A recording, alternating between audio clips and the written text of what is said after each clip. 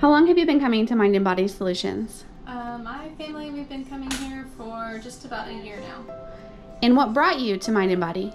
My family, my husband was not feeling well. He was tired a lot.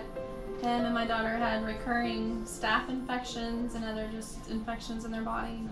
And then my youngest one, 4, he just had a recurring cough and cold that wouldn't go away. So every 2 weeks it was recurring. So. And how are they feeling now? Actually, they feel really good. My husband hasn't had a staph infection. I can't even remember the last one he's had. And my daughter hasn't had one. I think she had one maybe about 8 months ago and hasn't had one since. And then my little one hasn't had a cold, so everyone's doing good and feeling great. Wonderful, thank you.